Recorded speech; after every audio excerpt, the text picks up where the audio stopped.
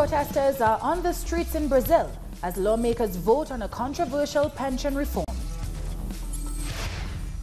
Thousands of Walmart workers in Chile go on strike in what could be the country's largest private sector strike in decades. And Nigeria's Islamic movement continues protests to demand the release of their leader.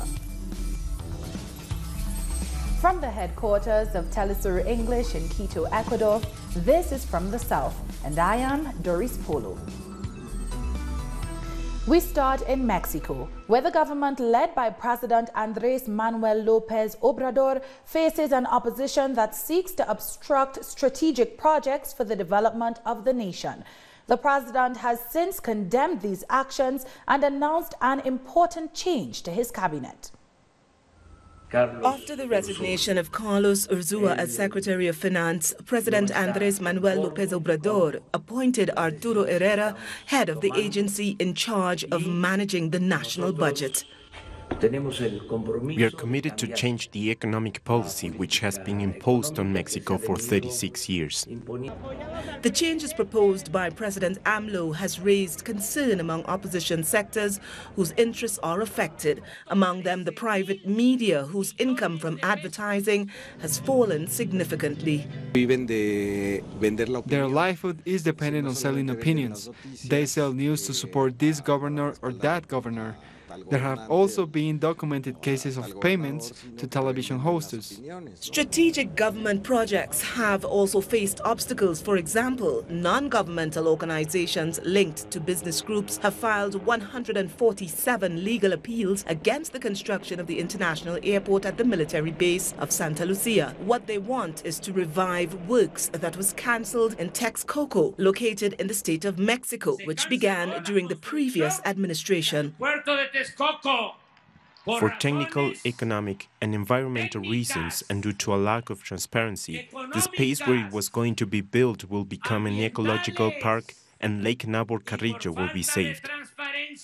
Other projects which are being hindered include works for the Mayan train, which seeks to reactivate the rail transport of passengers and goods just southeast of the Mexican territory. This, as well as the strategic plan to rescue the privatized oil industry after the approval of energy reforms.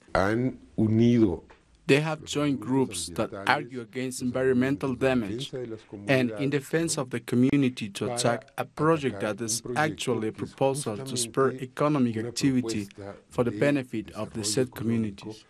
The analysts explain that in this vein, protests are led by elements of the federal police who refuse to join the National Guard. The federal police is publicly supported by former President Felipe Calderón, who is working on the creation of a new political party.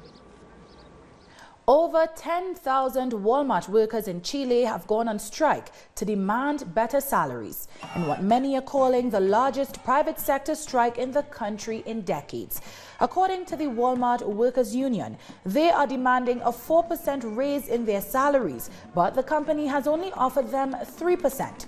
The strike comes after negotiations over a new labor contract broke down earlier this week. The strike has shut down more than a quarter of the approximately 400 stores that Walmart operates in Chile. We do not agree with automation, with polyfunctionality, with everything they want to do. Our salaries are very low, and what they offer us is very little. And we agree with everything our union argues for. In the last 30 or 40 years, there has never been such a large strike in the private sector as there is today. We have seen the public sector marching and mobilizing for their rights, but we have never seen a trade union strike in the private sector, and less so at a company like Walmart Chile or Walmart International, because in the end Walmart is a worldwide chain and it's the first time in their history a union is mobilizing in this way. Social movements and trade unions in Brazil are protesting across the country against President Jair Bolsonaro's pension reform. Protesters in Brasilia gathered outside Congress as lawmakers are currently debating the bill with a vote expected soon. If the reform passes, Brazilian workers would have to work an extra 10 years on average to qualify for their pension.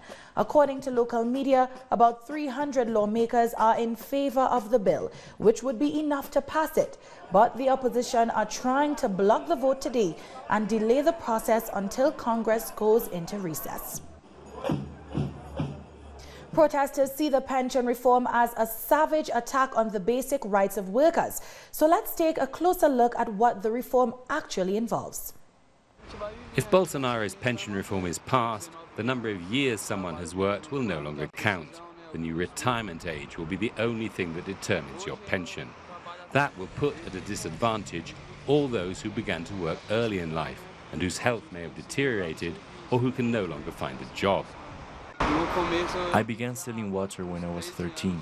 Now I am 19 and I sell for cleaning rags to anyone who needs them. That's how we survive, unfortunately, looking for work from when we are kids. According to recent research, Dante's experience is shared by 45% of men and 34% of women in the cities of Brazil, who began to work before they were 15. In the countryside, the figure is higher, 78% of men and 70% of women. That means a majority of the population will be affected by this reform. The government says the aim is to begin to balance the books of the Social Security Institute, whose deficit is 3 times less than the amount it is owed by big companies. A number of banks and big companies have large arrears in their contributions. There's a lot of tax evasion because the government doesn't invest in tax collectors who would investigate and charge those who are not paying.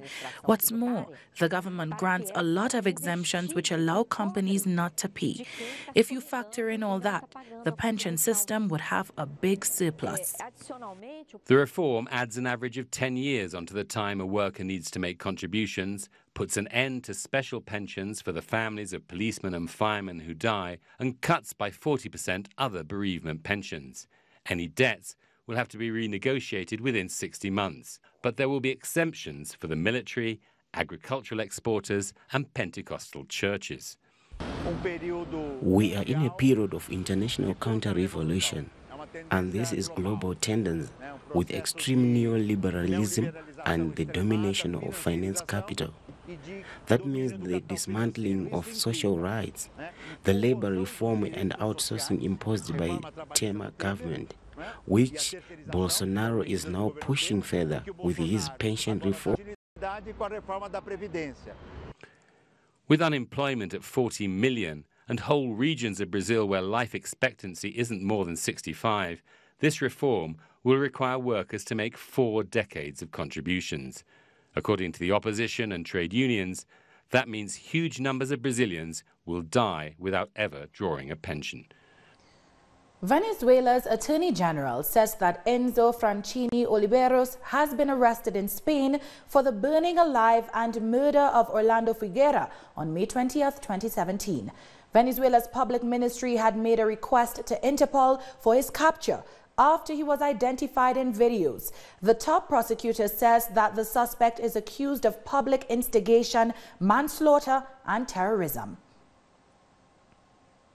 The president of Venezuela, Nicolas Maduro, has met with the European Union's special advisor for Venezuela in the context of the government's dialogue with the opposition taking place in Barbados. Enrique Iglesias, a former Uruguayan foreign minister and a former president of the Inter-American Development Bank, was invited by the government at the end of March in order to consolidate the national dialogue process. It began in Norway on May 14th and has been continuing in Barbados from July 8th.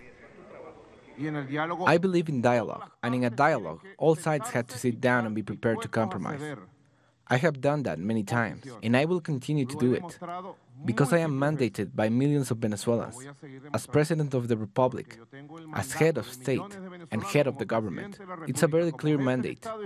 I'm not here because I won a raffle, or because I proclaim myself president, or because the Gringo Embassy put me here. I am here because of a vote, an expression of national sovereignty. The president of Bolivia, Evo Morales, has held a meeting with his Surinamese counterpart, Desi Bouterse, in the capital of Suriname, Paramaribo. The two leaders signed a number of agreements, including a memorandum of understanding on political, economic and commercial issues. Bolivia and Suriname have also agreed to hold regular meetings in the future to assess aspects of their bilateral relations, international developments and matters of mutual benefit. In the name of the government and the people of Suriname, I want to offer a warm welcome to the President and delegation of the plurinational state of Bolivia. We are hoping for a fruitful talks and a healthy result for both the people. The President of Evo Morales shows the way for indigenous people around the world, and we congratulate him for his achievements and for what he has done for the world he represents. First of all, on behalf of the delegation, I'd like to thank you for the very warm welcome. Maybe our two countries have been considered as small on our continent, but with the excellent social, political and economic work done, we're on the path to becoming big. In Bolivia, thanks to the social progress made, we've started to change our dear country. We are responsible for leading our countries, the countries previously called African American, humiliated and discriminated against, enslaved even. And you have led your country with certainty. In Bolivia, after more than 500 years of subjugation, we, the indigenous community, once again govern ourselves. This is the extraordinary link between Suriname and Bolivia. Bahamas Prime Minister Dr. Hubert Minnis has made a call to action on climate change, given the Bahamas' vulnerability as a low-lying, sea-encircled country. If the projected sea level rise is reached by 2050, up to 12% of the island's territory could be lost, especially in areas where the main tourism assets are located. The Prime Minister has called on Bahamians to be at the forefront of the efforts to reverse this terrifying phenomenon. He was speaking during his Independence Day message as Bahamas recently celebrated 46 years free from British rule. We must ever be vigilant in I don't think has ever our biodiversity, addressing pollution, protecting our marine environment and resources, and combating other environmental threats. With the historic challenge of the exhilarating and life-threatening effects of climate change, united, we must stand to save our Bahamas from rising sea levels and other destructive effects of a warming planet. We'll take a short break now. Join us again in a minute.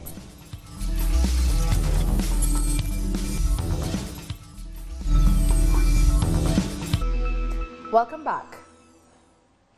Cuba's National Assembly has concluded the first round of debate, which was held after the approval of the new constitution, backed by the majority of Cubans in a popular referendum. The three bills which were debated will be submitted to Saturday's plenary for analysis and subsequent approval. Our correspondent in Havana, Alien Fernandez, has the details. Here at the Conference Palace of Havana, the 10 commissions of the National Assembly of People's Power have wound up debate to pave the legislative path to support the new constitution.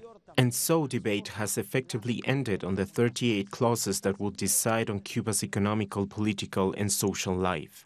After a careful review of government's work on each of these areas, deputies each presented their reports. The main purpose of the session was to analyze the progress and the setbacks of foreign investment in Cuba. What was said is that there is great potential for foreign investment. Even as the U.S. government has tightened Cuba travel prohibitions, there has been growth in the island's tourism sector. In 2018, more than 4 million tourists visited Cuba. There are also other sectors that show great potential like foreign trade, transport and telecommunications. In relation to this, Cuba's President Miguel Díaz-Canel mentioned on Wednesday that the U.S. attempts to interfere in Cuba's foreign investment is more palpable than it is in any other sector. He also suggested that work continues towards improving foreign investment without harming Cuba's sovereignty and independence.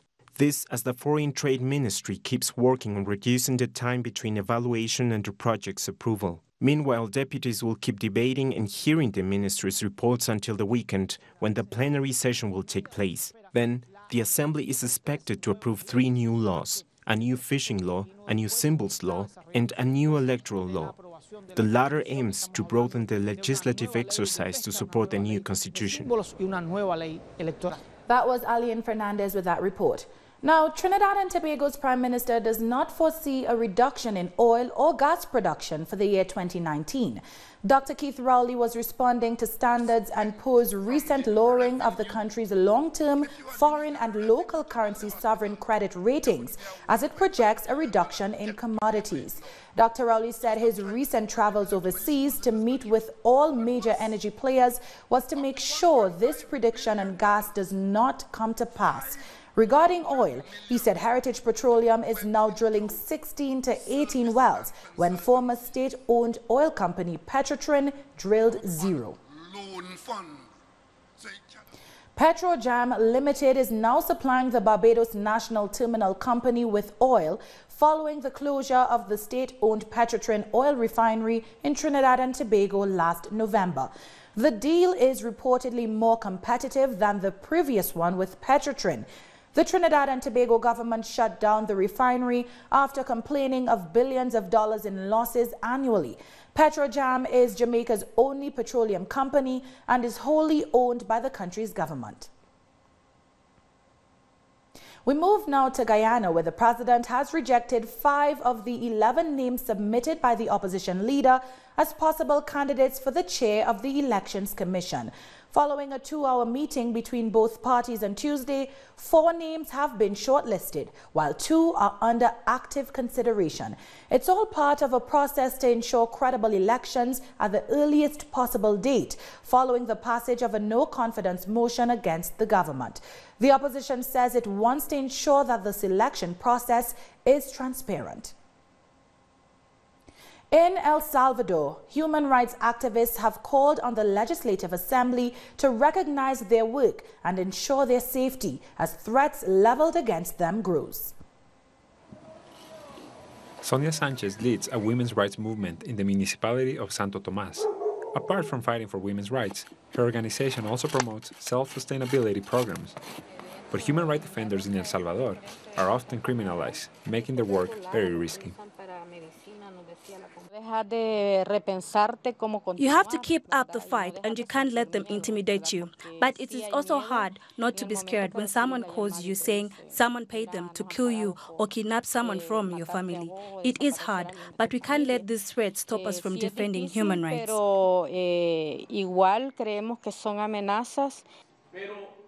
Given how dangerous their work can be, human rights organizations demand that El Salvador's Legislative Assembly passes a bill that recognizes their work and assigns protection for human rights defenders.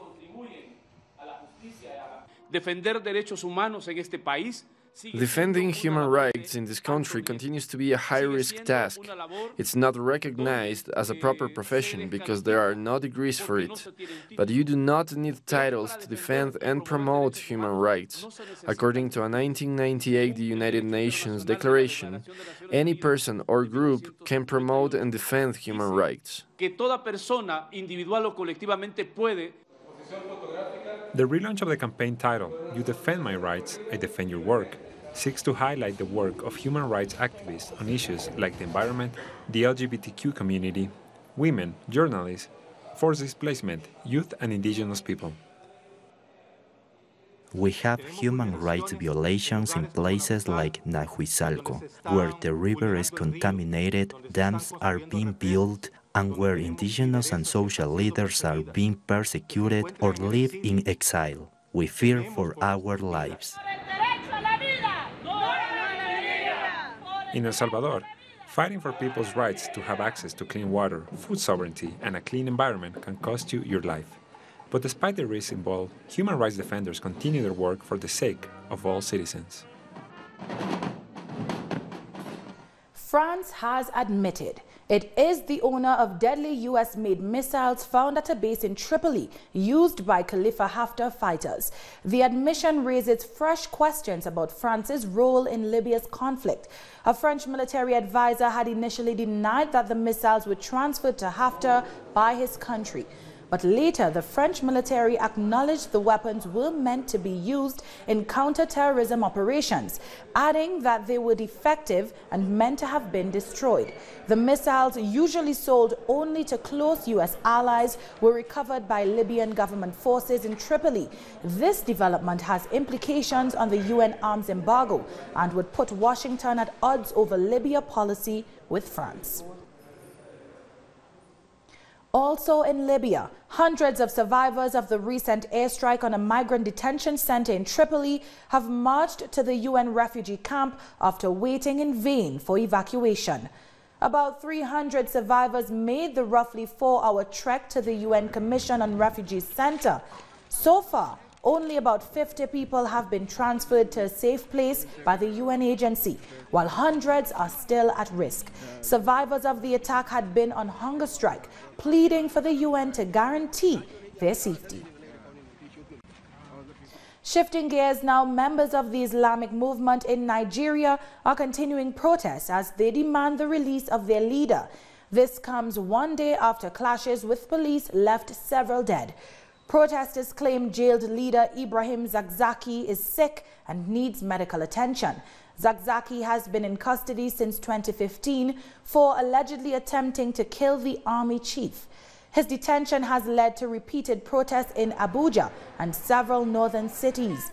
On Tuesday, the National Assembly went on lockdown after shots were fired, leaving 3 people dead and police officers injured.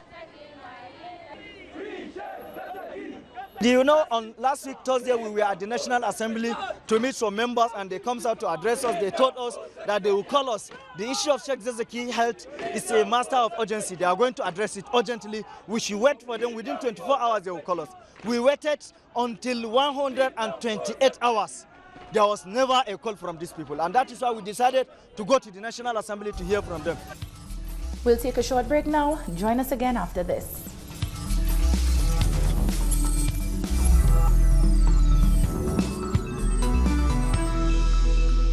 Welcome back. A North Korean delegation led by a senior ruling party official has left Pyongyang for China. The delegation is set to meet with representatives of the Chinese Communist Party in an attempt to bolster relations between the two nations. Last month, Chinese President Xi Jinping visited North Korea for the first time since he came to power and held productive talks with the leader, Kim Jong-un. Iran has welcomed France's efforts to salvage the 2015 nuclear deal. The agreement between China, Russia, and a number of European Union countries was thrown into disarray when the United States unilaterally withdrew, imposing an economic blockade on Iran. France's top diplomat, Emmanuel Bon, is visiting Tehran in an effort to ease tensions. Iran's President Hassan Rouhani has said that the country remains committed to the deal, pointing out that it was the U.S. who broke the terms of the agreement. These Americans, who have generally violated the Joint Comprehensive Plan of Action, have now called for an emergency meeting of the Board of Governors of the UN Atomic Agency Board, asking why Iran has abandoned some of its JCPOA commitments. This is a funny story that the U.S. is weaving, and such things are rare in the political history of the world. Protesters have taken to the streets of Rome, Italy, to condemn the Interior Minister's attempt at evicting low-income residents from occupied buildings. Residents, migrants, and union members say the eviction plans would lead to hundreds more living on the streets. Protesters blamed Matteo Salvini's and the governor of Lazio region, Nicola Zingaretti, for depriving people of housing and jobs. The peaceful protests were held in front of the regional council and were monitored by a heavy police presence. Salvini is a propaganda minister who criminalizes the poorest, but he has the same interests as the European Union. The EU chooses neoliberal policies based on its economic interests, but these measures do not apply to those in power or the European Central Bank, only to the poor. Salvini says there are migrants that are invading us. They steal from us. But those who live on the streets know that when they are evicted, it weren't migrants doing it. Those with jobs know that it's not migrants who exploit them. The homeless know that it's not the migrants who deny them a home. It's Salvini as well as Governor Zingaretti who deny us housing, jobs, healthcare, and education. And now we move to sports. New Zealand has advanced to the Cricket World Cup final after knocking out India by 18 runs in a sensational match at Old Trafford in the United Kingdom. India lost the match after scoring 221 from 49.3 overs, while New Zealand managed 239 for 8. India, chasing a 240 to win, were reduced by batsmen Rohit Sharma and Virat Kohli, misfires of 24 for 4 and 92 for 6. New Zealand's Ross Taylor top scored with 74 from 90 balls, which added 28 runs in the remaining 3.5 overs of their innings. Thursday's match between England and Australia will determine who faces New Zealand in the finals. And with that, we've come to the end of this news brief. You can find these and many other stories on our website at telesurenglish.net. And join us on social media, Facebook, Twitter, and Instagram. For Telesur English, I'm Doris Polo. Thank you for watching.